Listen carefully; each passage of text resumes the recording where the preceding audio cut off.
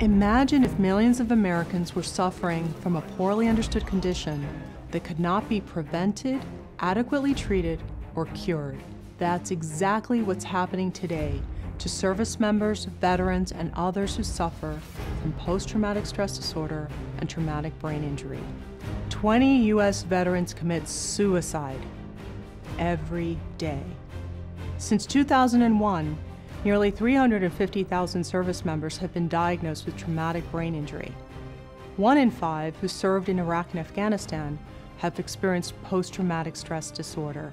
I know that there are 10 that I can count, guys from my unit who have died by suicide and drug overdose. This is the invisible epidemic, and we can't fix what we can't see. Antidepressants and talk therapy may help, but we can do more.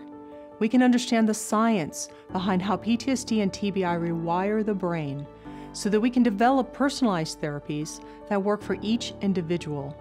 At Cohen Veterans Bioscience, we have the best minds from around the world collaborating on projects that are bigger than any one lab could do alone.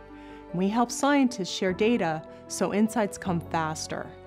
And most importantly, we're translating those discoveries into innovations that help people. But we can't do this alone.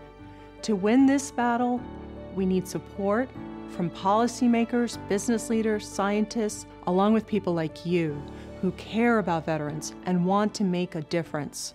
The Department of Veteran Affairs does recognize that the situation that we're dealing with is a crisis. While we recognize our substantial role in dealing with the crisis, we really need to do it with partners. We don't have all the answers, and I think we have to be open to new ideas because we just have to do better.